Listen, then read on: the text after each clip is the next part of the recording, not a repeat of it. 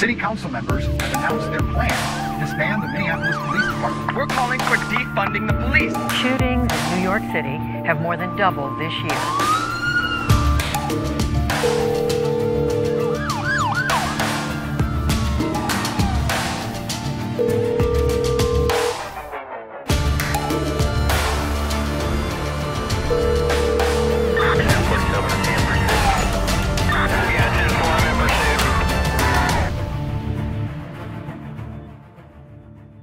Thursday night, you're in the Comm Center with Drew Breezy, where we discuss really heavy subjects, but in a light and fancy-free way. If you want to call into Comm Center tonight, you're going to want to reach out to us at 848-COMM-911. That's 848-COMM-911. That is our phone number. You can call into us live and be on the show. We're actually going to get to calls here in just a minute. If you want to leave us a voicemail throughout the week, if you're listening at an odd hour, you can dial 848-COMM-911. Leave us a voicemail. As long as it's brief, we will play it on the show. Drew, how are you doing?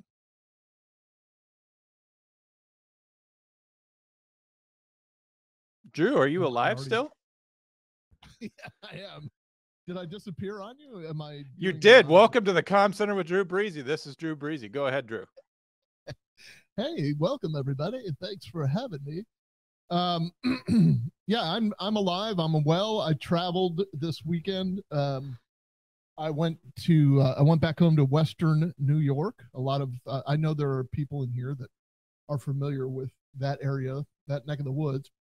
And anywho, I got to see my mom, who is in a home up there. What do they call those things, John? Convalescent home, a old folks home. Yeah, just a convalescent home. I guess you would call it an assisted living facility. I guess you would call it. She's definitely a little bit older than I am, at least by 14 years, and she is recovering there, or her days are waning there, shall I say? Well, sure. I'm sorry that's happening, Drew. Thoughts and prayers with your mom. I'm gone away. Am I back? You're back here, Drew. Go ahead. Yeah, I appreciate that. I mean, it's she's had a good full life, and it was just great to see her, and she knew who I was. It's not that acute yet, but we definitely have the same conversation within the same conversation, if that makes sense. A buddy I used to work with used to joke with me out of all the time, and he used to say she can hide her own Easter eggs. Yeah, which I think is something to brag about. But she's a loving, wonderful mother, and the three boys were there with her this weekend. So, she got to see us, and hopefully she'll be around for when I get up there next time. But so that's that. I mean, I had very strange experiences on Delta Airlines, and since I have known you, since I've been associated with you, I have had nothing but bad luck traveling on airplanes, and I'm pretty sure it's your fault. Again, we're working through technical difficulties, and it's always with the sound for some reason. So sound not important on a podcast. That's fine. Don't worry about the sound. That's right. I do believe that it is good that you have a great beard. And again, as always, we're going to do a little survey in the chat. Please put a 1 in the chat if you think John's beard is weak. And if you think John's beard is strong, please put a 1. Now, the other thing that we have done since we last spoke, I don't know if the volume has increased or if it's worse or what's going on. However, there was a podcast that was released over the week, and it was done by our very good friend. The title of the podcast is On Being a Police Officer. I strongly suggest you listen to the back episodes and to the most current release. Abby Ellsworth is our friend. She's a mutual friend. She's a great friend of the show. She's done collaborations with us before. If you want to check out. If you want to check that out, you can look for On Being a Police Officer wherever you get your podcasts. Yes, and she interviewed you, and it was a great episode, and I was so so impressed with both of you, both of her ability to evoke the emotion out of you, because you are somewhat of an emotionless dolt. And Dead to the world, not that smart. Yeah, definitely not charismatic. I'm definitely more charismatic when not in person, which is why I succeed in podcasts, but not in real life. Right. And you did remind everybody that I called you. I call it summoning. I summoned you every morning with a rude phone call just to minimize your existence and to let you know that you're only here because of me, basically. So I'm glad that you shared that with everybody. But that's not even a joke. That's so true. But you know, your morning phone calls are having much less of an impact now that I'm on overnight shift, and you're calling me first thing in the morning when I'm just trying to go to sleep. So maybe you want to call me at more like 6 p.m. or something. That's when I wake up. It's it's kind of like a lullaby for you. It's like the last thing you hear before you go to sleep, and you can just kind of drift off to sleep, and I appreciate that. Drift off to my nightmares, yes. Yeah, some people wake to nightmares, and you actually fall asleep to nightmares, which is odd but commendable. Once again, if you want to call into the show, dial 848-COM-911. Right now, there's no waiting. 848-COM-911. You can be on the show with Drew Breezy if there's anything you ever wanted to tell him. And believe me, this is your chance to tell him what you think of him. He'll have to take it live on the air in front of everyone. Drew, what do we got going on in the news? Oh, we got some situations going on in Austin, of all places. Listen, I if you don't follow me on social media, I understand why. You can only get so much of me. But today there was a little article that I saw somewhere, or a little post that I saw somewhere, and I was like, man, it just struck me. Because I think that we have way too many people in this world that are running their organizations and or law enforcement agencies in particular, just based on buzzwords and based on, and look, I'll come right out and say DEI, like diversity, equity, and inclusion. I am not anti any of those things whatsoever. What I am pro, though, is if you're qualified for the position, let's do it. I took a page almost literally out of Lieutenant Colonel Stu Scheller's book, and he talks about, like, listen, we get the idea of equality. Everybody should be treated equal. We should all just be good humans and not shit human beings. But to elevate people just based on the color of their skin or their appearance, I think is a very slippery slope, because as he aptly points out, he's talking about going to war. He was a Marine lieutenant colonel, and they were putting people in positions of command that perhaps weren't qualified to do it, or weren't the best qualified candidate. Let's put it that way. So they were doing it just based on appearance or sex or race, or in some cases sexual orientation. I still haven't quite figured this out, and believe me, there is nobody friendlier to any community than me, because I just don't give a shit about you unless you start talking about your sexual experiences in front of me for God knows what reason. But this is exactly my point. Like, just because you bang somebody in the same, male or female class as you, it doesn't really put you ahead of anybody else. You should have the exact same opportunity everybody else has, which means you should have the exact same opportunity to impress, or to study and succeed, or to develop yourself through leadership development. And when you start sprinkling in these three little letters, DEI, I think it complicates matters beyond what they need to be in public safety specifically.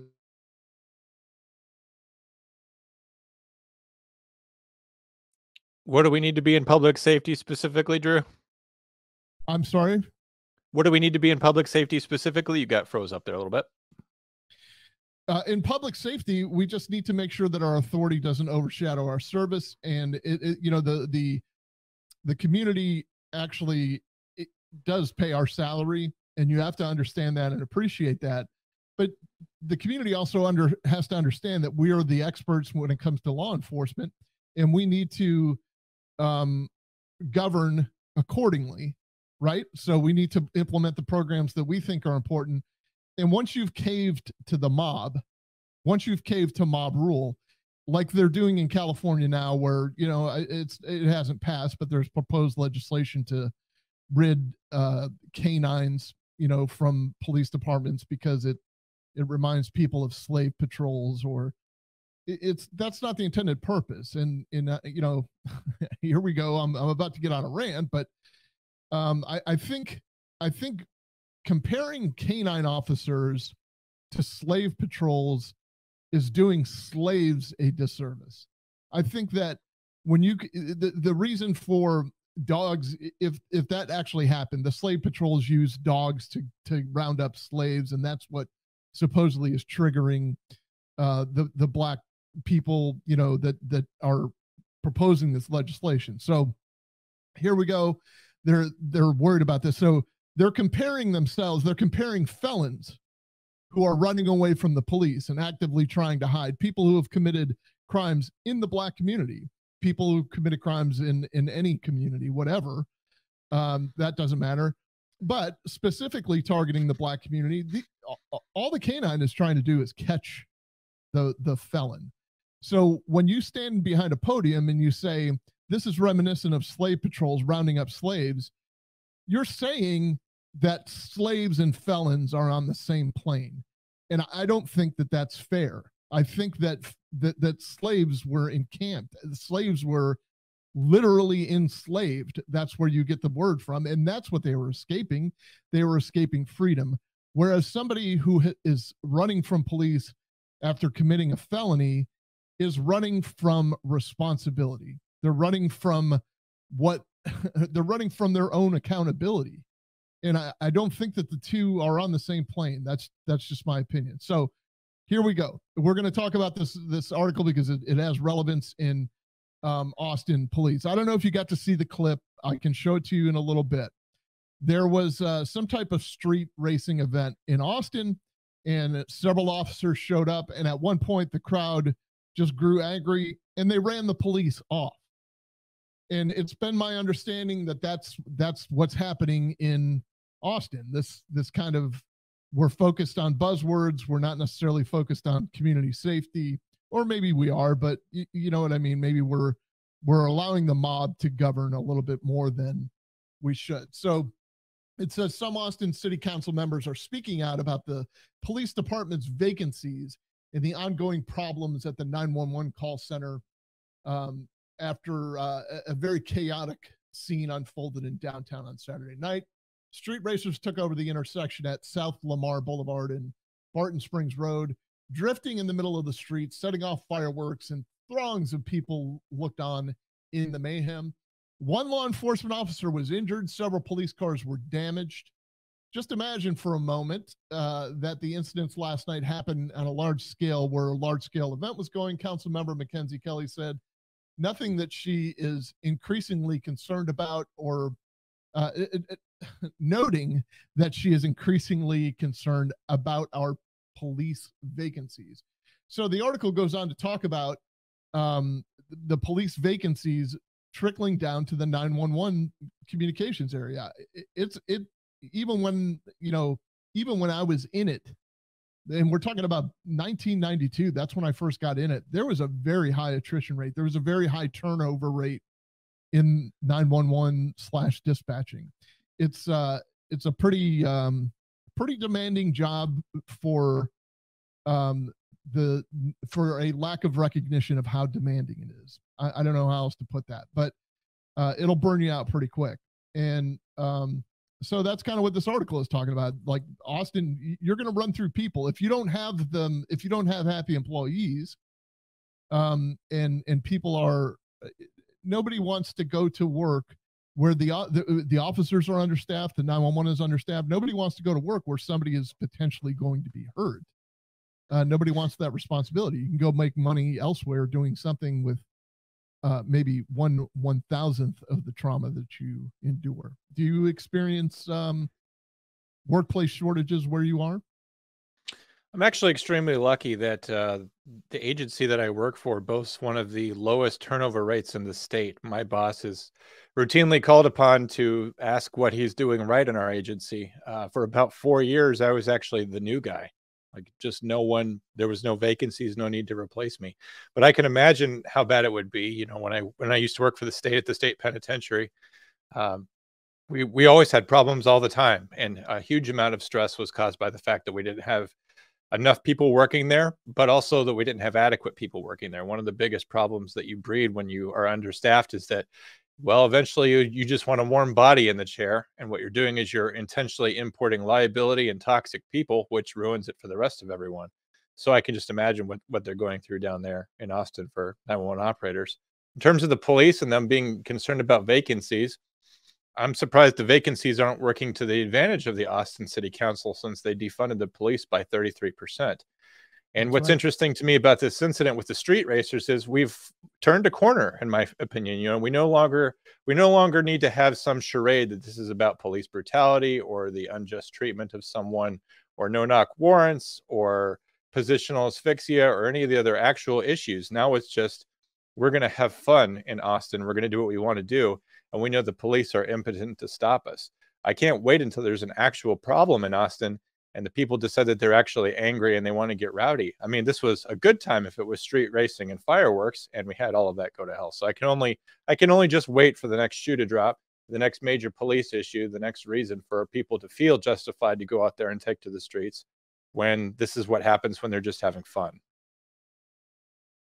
I couldn't agree more. I just nobody wants to work in a place like that. And I, you know, like I'm not going to go on and on about it, but you know, if the citizenry is like, the police aren't welcome here, well, how about the 85 to 90% of the public who stays silent when the 10 or 15% are so loud?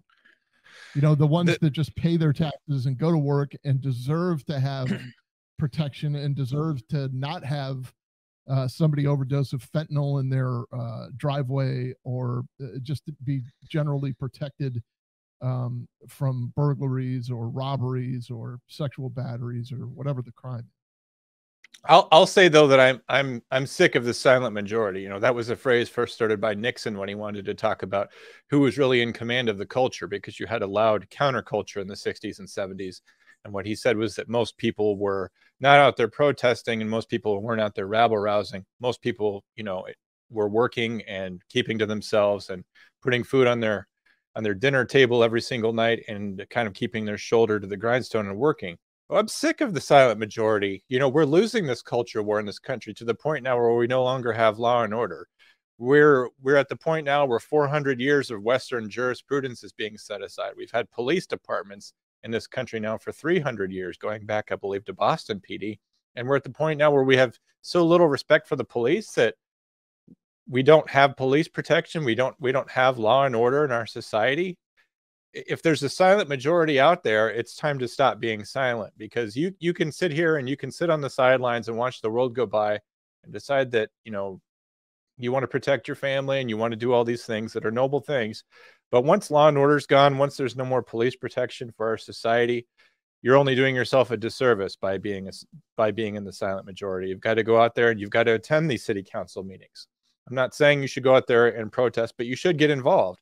And the people in this show, you know, Abby Ellsworth and others, you know, she's engaging with modern police politics. Our fans are obviously very interested in that. They subscribe to this show, which is another way that, you know, we at least debate the issue. But there's plenty of people out there that sit on the sidelines and have made really no opinion about this as their society crumbles beneath them. Drew.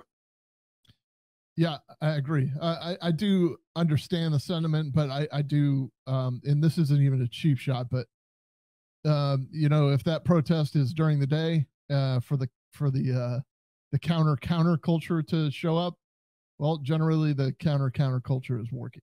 So it's not always that easy, but I do agree that you need to, you got to fight for your right to party, right? Yes, that song was always meant ironically, so I always love it every time that I hear it. The Beastie Boys were making fun of the frat mentality, and yet you hear people play that song somewhat sincerely. I love that. Almost like Sting's "Every Breath You Take" being a song about stalking. Yet, yeah, many- there's so many interesting songs from the 80s and 90s, and we should probably just change the format of this podcast to be about that. Oh, I'm down with that. Speaking of sounds, hey, we have some. If you want to call us, it's 848-266-6911. That's 848-COM-911. I'd love for you to join the conversation. We had one caller at the beginning of the show, but he's gone. And I understand why. I don't mean to chase anybody away, but we do tend to walk a tightrope of technical issues at times without a net sometimes. But we can enjoy people who have called in the past, like someone named 107 Canoe. Let's hear what he has to say. Hey, Comm Center. It is not 107 Canoe Guy. It is 3 a.m. and I thought I'd leave you a voicemail. I just listened to episode 254, Comm Center. And yeah, what you mentioned there about brevity, just wanted to say sorry. I typed this one out. So I will get to it lickety split, as it were. So the live 911 is a terrible idea. The rural areas, such as where I work, that don't have any cell phone coverage or anything like that, will suffer greatly. It's hard that as soon as I leave, like even my little town here, the radio doesn't even work. So it's really dangerous to leave the area, and we have a vast area. So anyway, another point here. I just wanted to share that one of the worst calls for wasting dispatch time that I got was early on in my career. A person called 911 to say, hey, there's an old lady that needs help crossing the street. She looked like she was really struggling, but I don't have time. My time's too precious to help her out. I know the police have lots of time on their hands, so the police should be going to help her. That was probably the strangest call that I ever got, and let's just say that dispatch was not happy with that. Keep up the great job, guys. Really appreciate the show.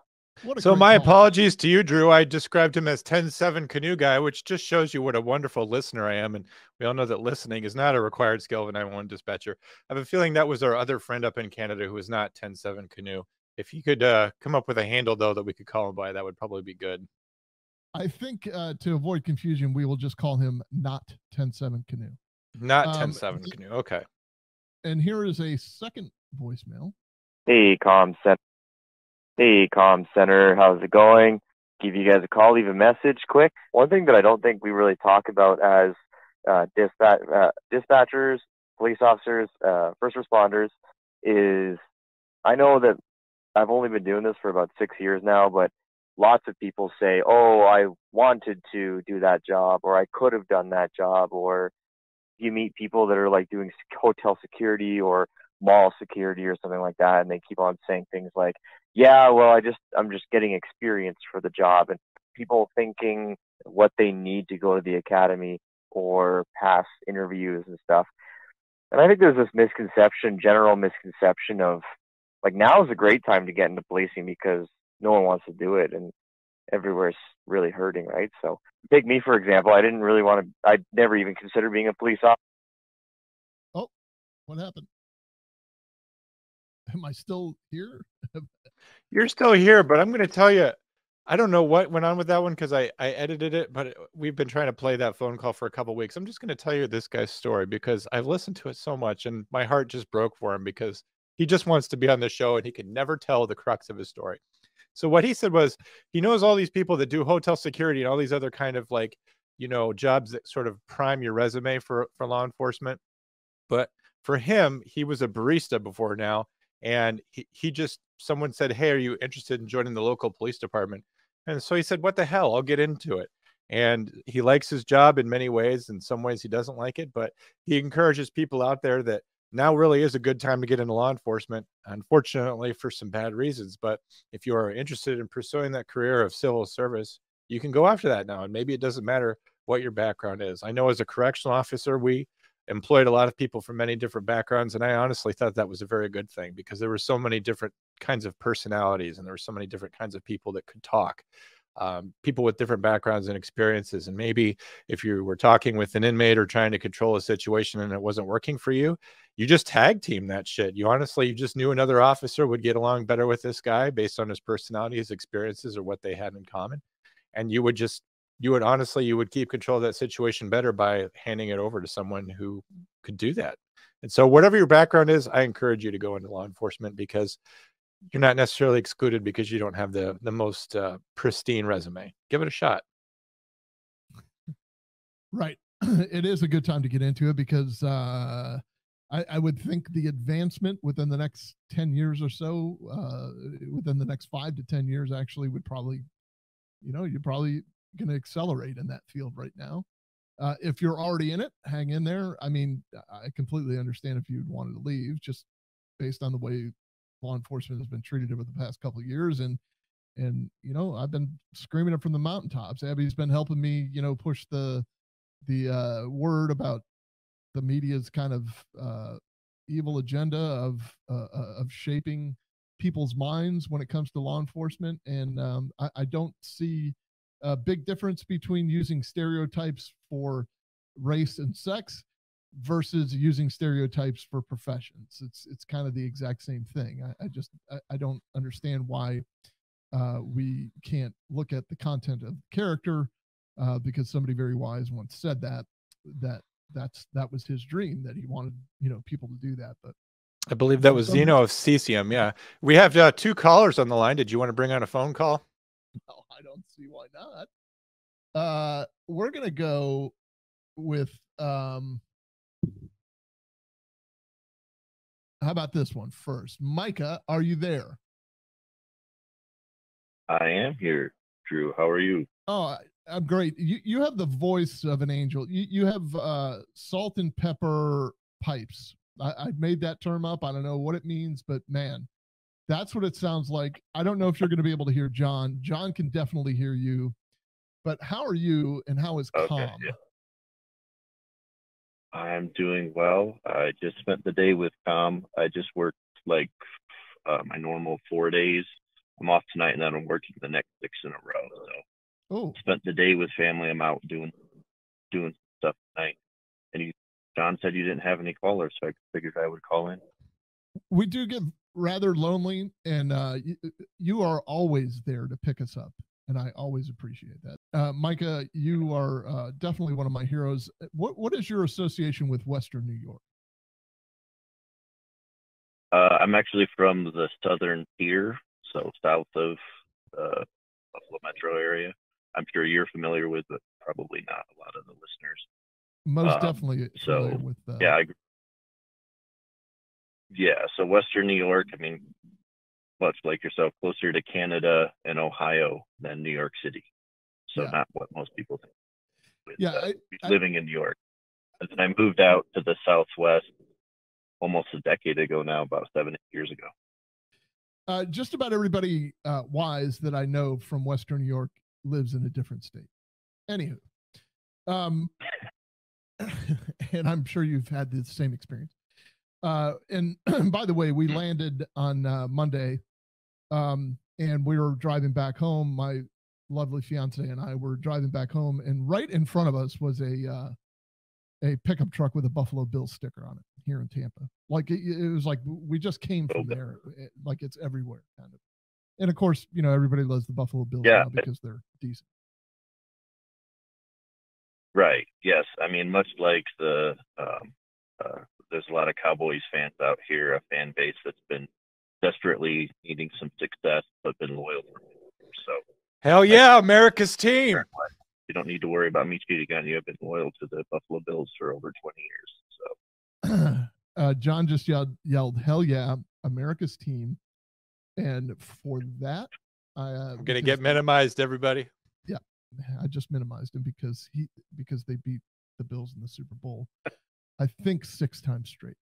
Micah, thank you for calling in. I didn't mean to call you Michael, but because that is my nephew, and you are not my nephew. So Micah, thank you. Were you birthed by my sister-in-law by chance? I'm going to put you back in the queue. Thank you again for calling. Thank you for curing loneliness. We are definitely going to need you in the future to do what you just did tonight. Do we have Keith on the line? I thought he was waiting. We have Chief Keith on the line, but we also still have Micah on the line because hey, Micah, he can't hear me. Micah, I'm going to put you in the thing here. There are options to drop the call or to talk, and I had dropped the call on Chief Keith, and I hit talk on Micah. So we were stuck on Micah for a minute. Speaking of Micah, Micah phone. While we wait for Chief Keith to call back in, let's discuss, John. April, what's the date again? April something. It's April 12th. He just sent me a very vicious text 2 weeks in a row about getting hung up on. He says, oh my gosh, I can't even repeat what he just said. He's very mad that the button is called the dump button. I'm texting him right now. Please call, for the love of God. Chief, if you're out there, we don't do this to you intentionally, although I get why you think that because you're a firefighter that we're constantly trying to get you to shut up. I guarantee you that's just dispatch. Like, it's kind of our gut feeling is we always kind of want to silence you. I'm not trying to take out years of anger. Are you there? Yeah, you won't be able to hear Jonathan, and he was ranting. He was apologizing up and down. You know me, I'm not going to apologize to the mob. You you were able to call back by hitting redial. It really wasn't that much effort. I do apologize for hitting the wrong button though, because we know if I visualize what was happening. If a law enforcement officer hits the wrong button, it's a simple callback. If a firefighter hits the wrong button, who knows what can happen? I do know what can happen. You will burn the microwave popcorn. Chief Keith, how are things in Cincinnati? Things are good. We had a glorious day of like 73 degrees today, not a cloud in the sky. And then tomorrow morning, it's going to be 29 degrees. So yeah, we're riding a roller coaster of emotions and weather.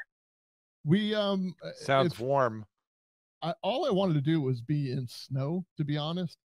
And it was gorgeous, just like Chief Keith described just a second ago. It was a little chilly, but not much. And it was gorgeous. And then unseasonably warm for November. Yeah, unseasonably warm. And then the minute I landed, of course, they got socked with a snowstorm. How you fellas doing tonight?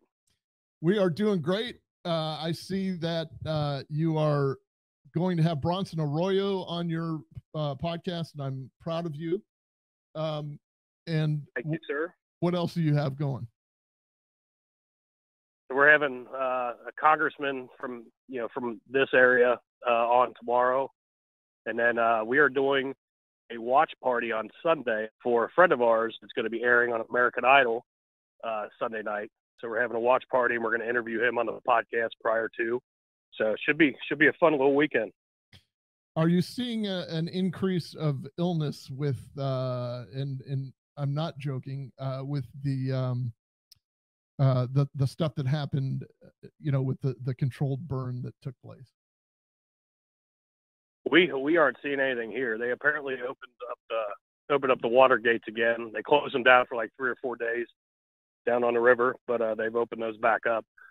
Everybody was, scurrying for bottled water. I was actually up in Detroit when it happened. But my girlfriend was like, hey, people are, buying stores out of bottled water. So, I mean, that whole thing's a mess, and I don't envy anybody up there, and I especially don't envy the guys that were working that night, because the videos that I saw, I was like, that is horrendous. Yeah, I was going to kind of ask about that. I mean, I don't know what you know or how much you know, but when a controlled burn it's obviously done for a reason to burn off some of the toxins, and who's right in the middle of the toxins? It's the firefighters. I mean, the canaries in the coal mine, so to speak. So, have you ever run into a situation like that, or? Not with a controlled burn. I mean, I've been on, several, in 23 years, I've been on several hazmat fires and whatnot. And it's, get back as far as you can, make sure you're upwind, and, just try to protect yourself the best you can. I mean, the technology has gotten much better. We've got all different kinds of masks that we can put on now. And, and we ran into that even, different topic, but even with COVID, we were issued, through federal funding, 4 different types of masks to wear. So, the technology has gotten much, much better. But, you know, it's still, I mean, you can only protect yourself so much. Right. Well, and when you look at long-term health effects with firemen, and then, you know, even police officers, yeah, you know, and you're hitting the mental stuff really hard, which is great. But, you know, we have, you know, absorption, you know, cancer and all that type of stuff, you know, stress, heart attacks. So this just is trying to protect yourself and get to retirement, man. These are some of the things that people don't, you know, the common population doesn't think about, you know. This adds years to your life. And not to mention, like, you know, we deal with hurricanes quite often here. You know, John deals with snowstorms in Alabama where he is. But just the fact that you're there trying to manage a disaster, so to speak, and it's not like you don't have a family at home that you're worried about. Right. All right. Listen. And I didn't mean to jump off topic because I'm on the Boo Boo bus tonight at work, so we were coming back for a run when you guys were starting, so I hadn't listened to what you guys were talking about. So hopefully, no pun intended, didn't derail you. No, that's a bunch of fireman jargon, and I don't understand it. But Chief Keefe, I really appreciate you calling in. I want you to make sure that you stand upwind from Hurking, and we will see you in April. Thanks for calling. We'll see you in April, my man. Okay. If you guys want to hear more of Chief Keefe, you can listen to One More and I'm Out of Here, which is a podcast that he does out of Cincinnati at the Varsity Bar there. It's always a good show. They don't always tackle specifically the same stuff that we do, but they're friends of the show, and it's always a good listen. We're going to play a couple of excerpts from 911 calls of a Walmart active shooter that occurred in Springfield, Ohio. Is that right? I always screw this up. No. It was in Indiana. I'm sorry. It was in Indiana. There were several shootings that we were going to cover. One of them was in Chesapeake, Virginia. I don't know that we're going to get to that one because there was a night manager and several people were killed in that incident, unfortunately. And it was at a Walmart. It was a store full of people, but he had beef with the people that he worked with. The shooter did. There was also an incident in Omaha, which we'll probably touch on briefly, but let's take a listen to what we discussed, and what we want you to pay attention to is the amount of like the volume of calls that come in over 911 during an active shooter incident like this. And mind you, they're coming in at different positions. So somebody is like having to quarterback this and try to put everything together. John, do you have anything to add before I press play here? No, I say let's just dive right on into it. We can break it down. All right.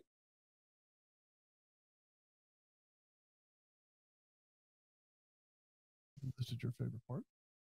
It is.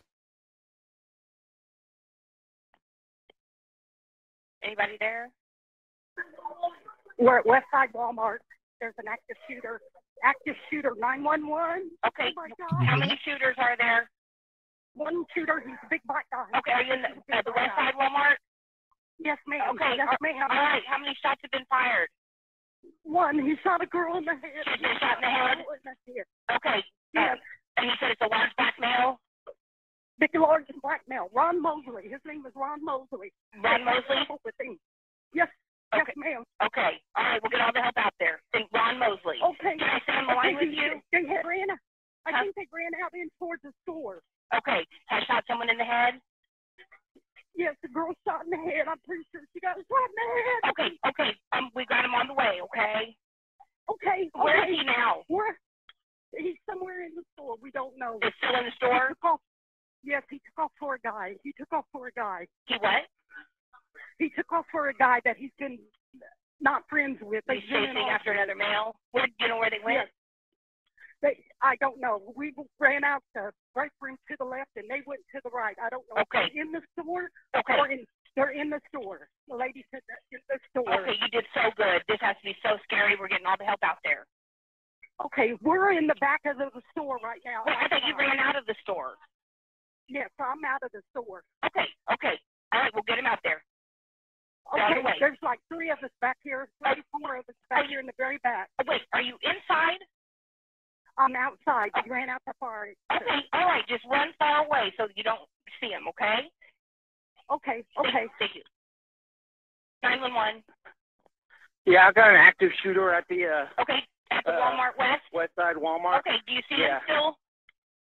No, he was in the break room taking shots at people. Okay, so you last saw him in the break room? Yeah. Okay, all right. Do you know if he's still in the break room? I don't know. I bolted out as soon as I got the chance. Okay, all right. We've got him on the way. Just get far away and just wait for the officers, okay? All right, thank you. Okay, thank you. 911. Yeah, we have an active shooter at Walmart. We're employees from that. We're in the office. Okay. He's still in the building. Okay, I understand. Stay on the phone with me. Okay, so you guys are still in Walmart? Yeah, we're still in Walmart. We're in the back. We're in the back office. Okay, are you locked in there? Yeah. Are you an employee? Oh, oh my God. Yeah, he knows where we are. Okay, so you're here in the back office? That's where the shooter is? Yeah, we're in the back office. He's right at the door. In back office area? Okay, where's that at? Yeah, we have just straight back. It's back behind the paper towels. I don't know. Okay, what is he doing? He's just staring at us ominously. I don't know. You can see him? Yeah. Okay, I didn't know if you were he's locked gone. in. Okay, so explain to me where. I know you're in the office. Is he in the office with you? No, he's outside the door. The office is locked. Okay, there's a window?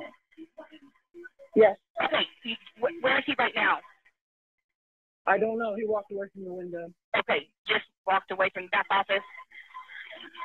Just keep it closed, keep it barricaded as best you can, put stuff in front of the door, and just stay back away from it, okay? Yeah. There's nothing really. No, if there's anything. All the tables are mounted. Okay, whatever you can do. Something to barricade the door.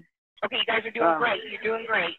We're getting them out there. We have one employee she's been shot in the face. We're waiting on an ambulance. Okay, is she in the office with you? Yes. Okay. Okay, just keep helping her. There's nothing we can do for her. No. Just if there's pressure you can apply to the wound. Okay, just tell me what you're seeing if he comes back up that way, okay? Okay, I don't see him anymore. Okay. Okay, we've got out. Okay. I see police. Police. Okay, I'll let you go. Okay. I have an active shooter Oh, hold on. That might be the ring. here in the Walmart on the west side. Active shooter in Walmart on the west side. Black guy named Ron. Please hurry. He's already shot some people. Man. Okay, not. That was another 911 caller. So, John, what are your observations here? First of all, I just want to remark that it's very easy for us to kind of sit back and listen to all of these calls in series, but just remember, as this is happening, we've discussed this before on a show, all these calls are coming in more or less simultaneously. As soon as someone fires a shot and other people are able to realize what's going on, that there's an active shooter, that they're all dialing 911. And so you'll hear it in the call takers, especially as you go forward in series, they'll answer 911 and then someone will say there's a shooter, and they'll say, are you talking about the shooter in Walmart? Because they already want to skip over the primary information about the call. We already know the location of the incident. We already know what's going on there. So they're basically trying to skip ahead to see what the callers know in terms of the most recent information. They're going to want to know what's the condition of the patient, how many patients there are, and the location of the shooter in the store. So as people are calling in and saying, do you know where he is right now? And the caller says, no, I bolted out of there. That person as a source of information is no longer useful. So the 911 dispatcher says, okay, we've got help going that way, to kind of truncate the call and move on, because the phone's still ringing. There's more calls coming in, and it can be very difficult to know as you're taking multiple 911 calls, which one's going to be a good source of information. This is certainly true on active shooter calls, but it's true on any major incident. If you have a injury accident on a well-traveled road, the interstate or the like, people will be calling in, and many people are calling because they're frustrated, because they want to tell their story. They assume no one else has called. They feel like this is their big chance to dial 911. So people almost have like heroic feelings when it's time to call 911. But as a call taker, you have to kind of process those calls and move on. There's actually a case, should have looked this up a little bit more, but there was an active shooter and a 911 dispatcher was actually disciplined for hanging up on a caller at that scene because the caller couldn't talk. I could look that up for more details on that when you cover the next thing, Drew. But as a 911 dispatcher, I totally understood that they would disconnect that call if that person wasn't giving them any relevant information, because other calls are coming in with other information, and you want to certainly get to those as fast as possible. So just to paint the picture and I'm trying to, it was in Evansville. Okay, so just to paint the picture, I don't know what Evansville, the jurisdiction, the police, there, I think the Evansville or the Indiana State Police may have been involved helping out or whatever. But just remember, all of this, as John told you, is coming in at one time, and you're going to hear dribs and drabs of information as both the radio dispatcher and as the officer that's responding to the scene. And you're going to hear just little dribs and drabs of information that are very important, but you don't remember where you heard them from. So when you get somewhere and you try to form up and you try to, make your entry team or whatever, there may be information that you have that you're like, well, wait a minute, I thought he was on the west side of the store, and somebody's going to give you something else. And neither of you can remember where that came from. This is all part of the chaos. If you'll remember when I took my stand on Uvalde, which I still, to this day, a lot of things I still hold true. I've changed my opinion on some things, but not everything. Not a lot, as a matter of fact. It's the total confusion that's involved in this.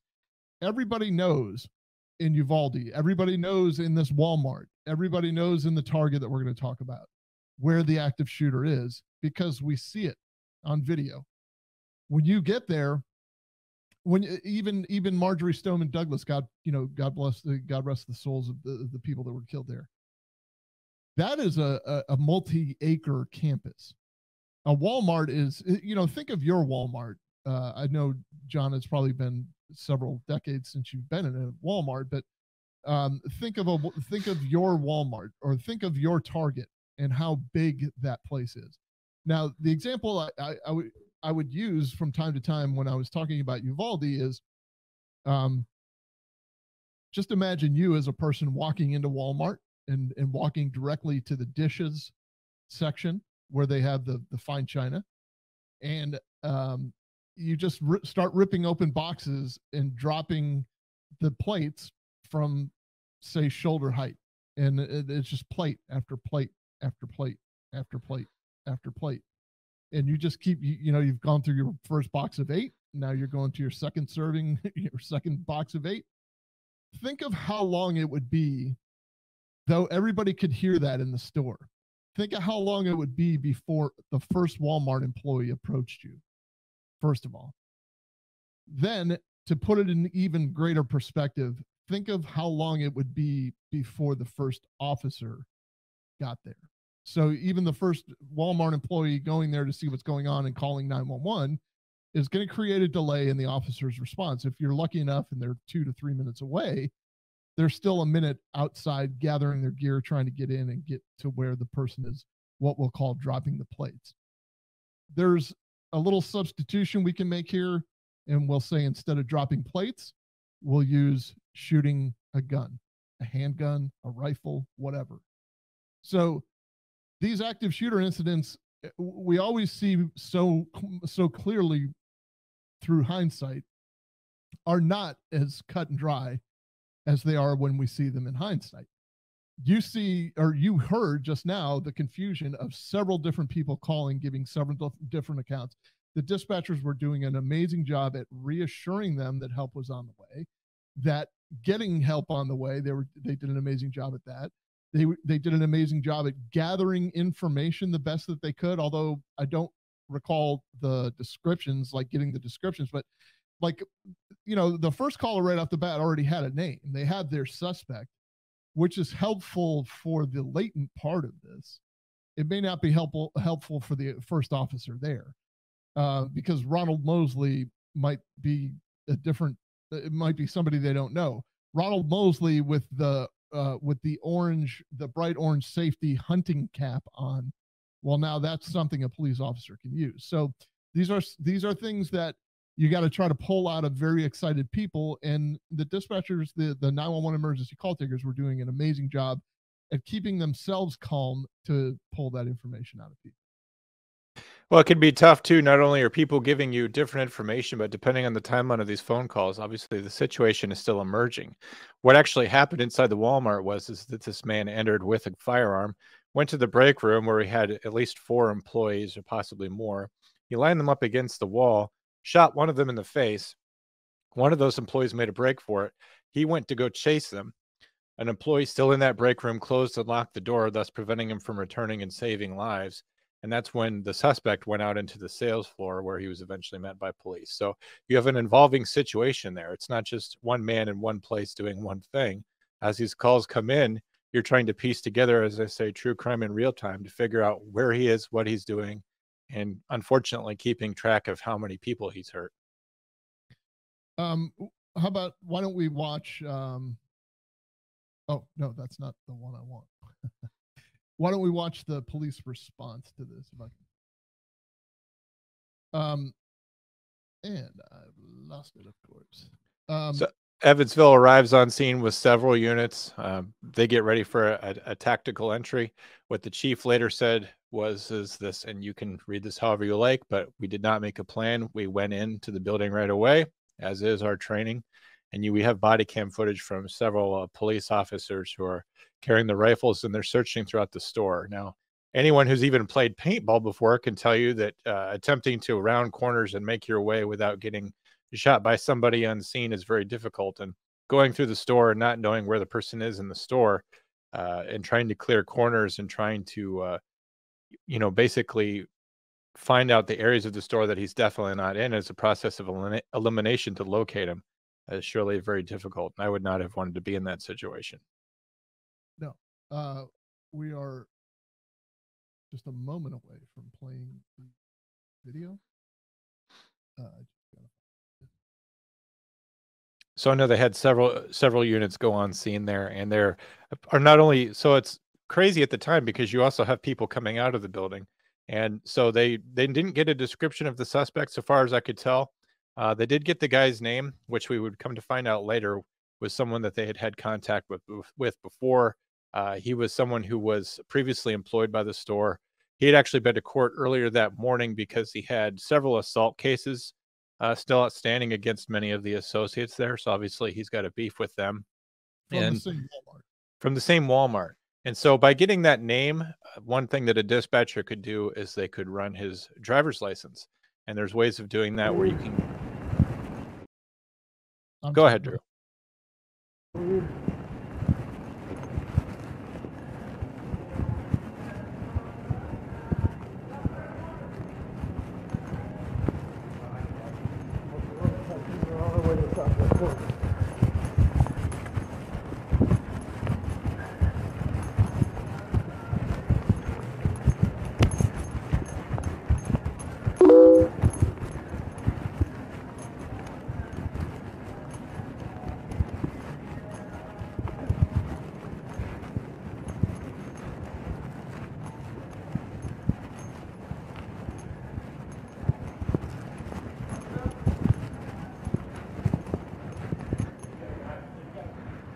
Let's push southwest. Stack up, let's go.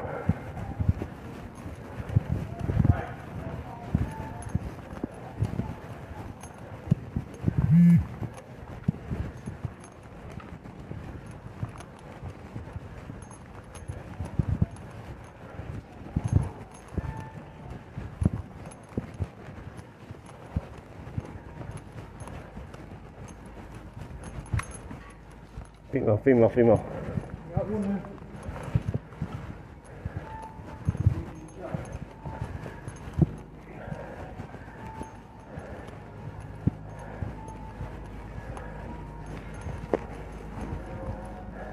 Let's clear that. Right here. Clear this. Somebody hold that way.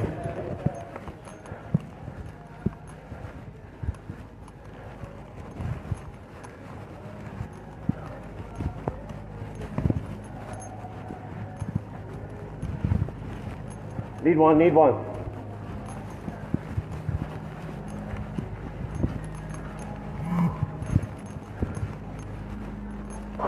Hey, shotgun!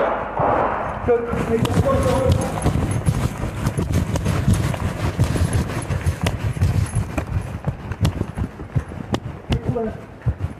Push, push, push. Where's that last shot?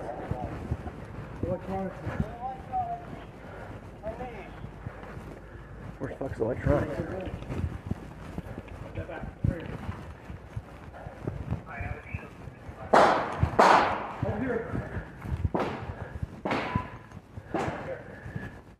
Right back there. Is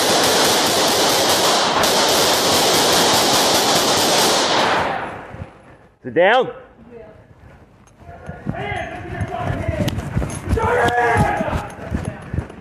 Get the gun out! Drop it! Drop it! Drop it! Drop it!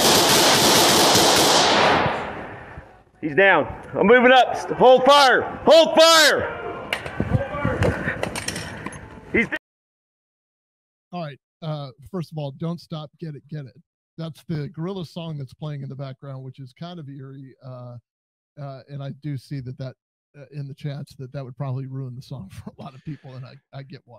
It would ruin the song, but you know, it's almost a perfect soundtrack. And I say that just with a little bit of humor because the woman who was shot in the break room, as far as we know, she's doing okay, which I'm not sure how you get shot in the face and come out of that doing all right. I'm certainly she's not okay mentally, and she may not be physically, but I'm glad she's still alive. And then I have to say too, I'm just very glad that no one else was hurt. He certainly intended to hurt many people. And I'm glad no police officers were hurt. As far as incidents go, it went pretty well. And I just want to draw attention to the fact that Evansville PD did a great job of going in there and stopping the threat. One thing that's often said is, particularly those who are against guns, is that guns are the problem. Well, anytime you have an active shooter, if you have a large body count, it's not gun violence that's the problem. It's not enough gun violence. You need police officers to go in there and respond in kind and to neutralize that threat. And unfortunately, you can only fight gun violence with more gun violence. And I appreciate the fact that Evansville PD went in there, they did their job, and they protected the community. It's very sad that this person decided to take his life into his own hands by picking up a gun and going down to Walmart and deciding that he was going to start some trouble. But as I said, he made that decision for himself. Okay, so we'll get to the scenario itself. From what I read this afternoon, this was some type of lover's triangle. Now, this obviously differs from this is more of a directed target kind of situation. The Walmart, in my opinion, target, literal target, the retail chain, and stores like that are soft targets. They're very vulnerable to attacks like this.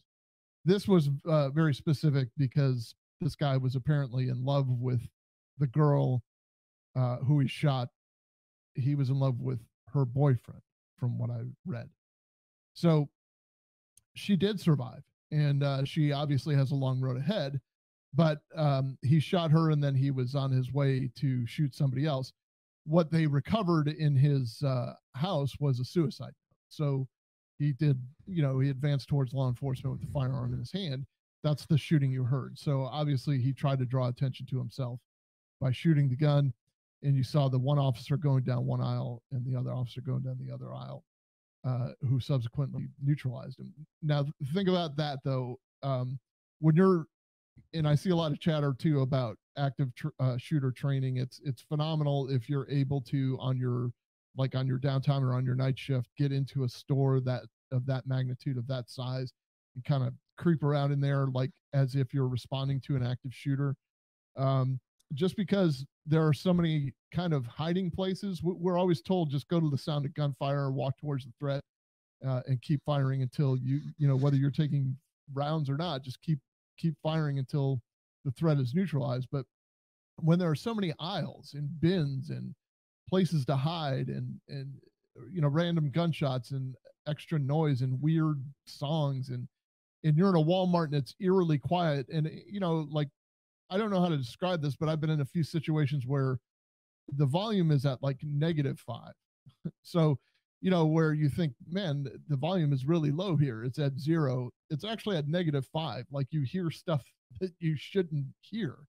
And I'm sure there's a phenomenon associated with that. But those officers did a great job. They responded to the scene. They took the information of an active shooter. They went right in with their rifles, and they ended up, neutralizing the suspect. And that was the conclusion the suspect apparently was looking for. I will say, if you're a police officer and you have a Walmart, a Target, another store like that in your beat, or a church or something like that, take time to go down there, familiarize yourself with the location of the camera room. I did loss prevention very, very early in what you would call my career at that point. And when I worked at Target, I can tell you that we had excellent camera coverage. We had certain strategies in place for our cameras, where we had pan, tilt, zoom cameras where we could follow people all around the store. We would know if someone was in one corner and they walked all the way to the other side. We developed camera strategies so that we could see people wherever they were at in the store. If you had any kind of protracted incident, especially if you had hostages or anything like that, having one officer or someone that could go into the loss prevention room, into the camera room, would give you a huge tactical advantage in this situation. And certainly at a church like we had at the synagogue shooting down in Texas, a lot of churches will have an audio visual booth. Sometimes that stuff is accessible or usable, and that would be able to give you a huge advantage. And going down there before the incident is obviously going to give you the best advantage because you already know where those assets are at. Yeah, you use the technology to your advantage, obviously. I mean, it's the same thing with a shopping mall. If you have some type of incident or active shooter in a shopping mall, get to the security room, and chances are they've got pretty much every square inch of that mall covered with a camera somehow. Sometimes they're not working. Obviously, usually it's the camera you need, but just get to the camera room. Yeah, in an active shooter, obviously, run towards the gunfire. But if for whatever reason you feel like the cameras would be an advantage to you, and I don't know how long it took from the first time the police officer arrived on scene before contact with the suspect. And a Walmart's so big that you probably couldn't have enough police officers in there. Like, you would want to send in as many as you could to be looking for the guy. But if you did have someone that could look at those cameras and get on the radio, you could ascertain the location of the subject, and it would be a huge tactical advantage. The other two that we were going to get to, I don't think we're going to be able to get to them fully, so I think it would be a disservice. Maybe we can get them to them on another show. One was the Omaha Target, where the gentleman, I won't call him a gentleman, where the guy walked into the Target with an AR-15 ready to go, and he pointed the gun at one Target employee. He fired 1 or 2 rounds. I'm not, I can't remember. It may have been multiple rounds. He fired a few rounds in the air, yeah, and he at one point left the store and returned. In what, if you wanted to deep dive that later, we can. But that was a suspect precipitated homicide or suicide by cop. Yeah, I firmly believe that as well. And then there was one in Roanoke, Virginia, which was a Walmart, a similar situation.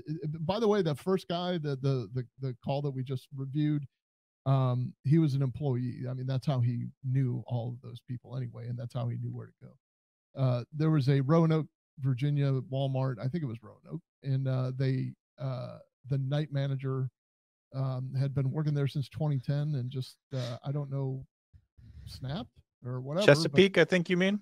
Yes, I do mean Chesapeake. That's where I'm from. So confused with Roanoke and Chesapeake, and my favorite Class A baseball team, the Jamestown Ghosts. But he assembled everybody in the break room, or he knew what time they'd be in there. Like, their shift starts at 10. He showed up, and I believe he killed 5 people before he killed himself, or he was neutralized. But we'll do other episodes. I am very interested in active shooter response because of what I want to show you next. It's just kind of like, it's a fact of life at this point, unfortunately, that when I was growing up as a kid, we used to have I was a Cold War kid. We used to have air raid drills still, where we'd have to get under our desks, and like the nuclear fallout's about to happen. But I know that in the schools nowadays, they have active shooter drills. Even in the elementary schools, our little guy here, participates in those drills, I don't think they've completely told him what they are, or they don't tell the students exactly what they are, but they do rehearse them and they practice them. I do somewhere, I've got to find it, have footage of Michigan. University of Michigan, there was a room full of people. I got it right here. So this is not Michigan State, or what is this? This is Michigan State. Okay. You're on a roll tonight, John. No, I just want to make sure. No, you're 100% right. 100% for those guys in Michigan actually get kind of upset when you're not sure which, state of University of Michigan you're talking about. All right, hang on. We're gonna go here. So this is just last week or whatever it was when. Do you remember the active shooter incident there? I think it was last Thursday. Last I'm on the phone with the cops right now. The same place. Stay in the place. Volume. Stop.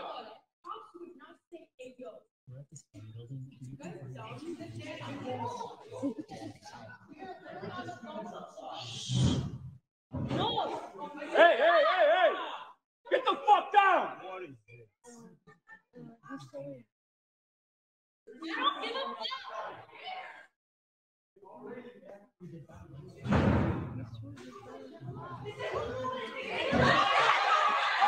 the fucking door!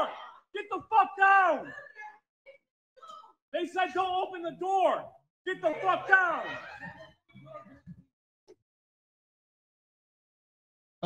So again, our reality is that let me get rid of this. Terrifying. Hold on a second. Yeah, I can't think of it. Our reality is that it's terrifying that these college kids have to endure that, first of all, but second of all, they're arguing amongst each other of how to handle things. But you know what? I think they followed the instructions, and that's a room full of people, and hopefully that they would employ the run, hide, fight, and that's an order of secession, by the way. Just run, and if you can't run anymore, then hide, and fight. If worse comes to worse, and he's there, you better fight. Throw a chair, throw a garbage can. Do anything. Yep, absolutely. And none of us really know how we would respond in that situation, but most of us would like to think that we would go down fighting, but the truth is we'd probably be terrified.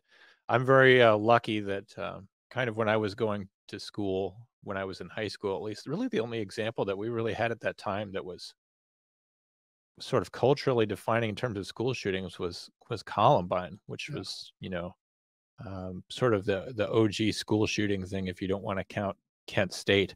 And, that was sort of the gold standard of what school shootings were. And at that time, we only had one. And now there's so many that you can't even keep them straight. If I talk to you about Parkland, or I talk to you about, how many others are there?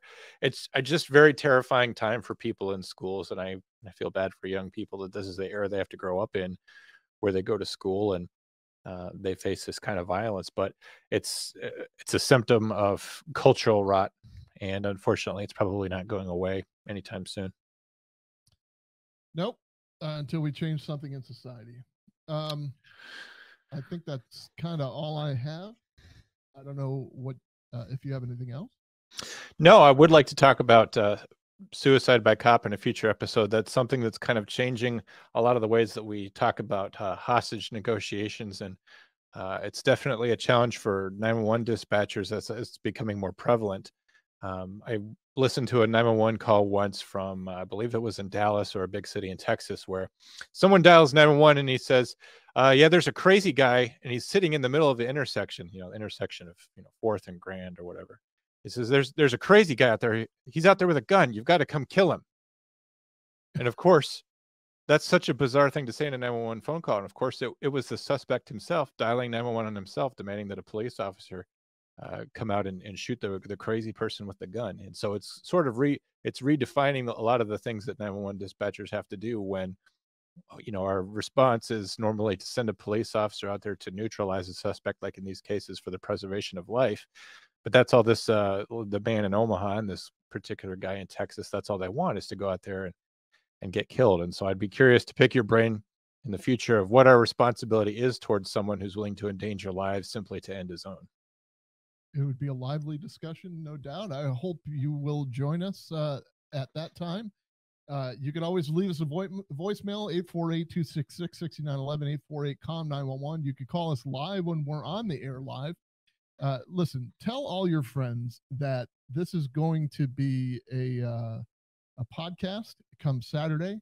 That's what happens. We do this live Thursday nights, and then Saturday mornings, the podcast fairy arrives and sprinkles his podcast dust on every podcast platform, and it formulates this show. I apologize for right in the middle that there was probably about 3 minutes of body cam footage that we could not talk over because of an audio issue, but there was the body cam footage from the Walmart. I urge you to go to YouTube and check it out yourself, just so you can see the tactics and kind of get an idea of what that officer had to go through. If there are any voicemails during the week, I welcome them with open arms. John listens to them first 2 or 3 times, then I scold him, and then he re-listens to them and vets them for me. Because yeah, we got a call from Bone Cold Fleas Austin 5 minutes before the show started, and it takes a little bit of prep time for the show each week, folks. So if you leave us a voicemail at the 11th hour, it'll probably have to wait for next week. But we thank you guys for calling in, giving us voicemails, and giving us calls. That's what drives this show, is being able to involve other people. We encourage you to call in the future. Well, for John, JB, who can be reached at difficult to look at pictures on Instagram, brilliant graphic artist he is, a brilliant sketch artist maybe. Myself, Drew, at Drew_Breezy on Instagram, BREASY. Please look me up. Hope to have a great show prepared for you next week. Till then, good night.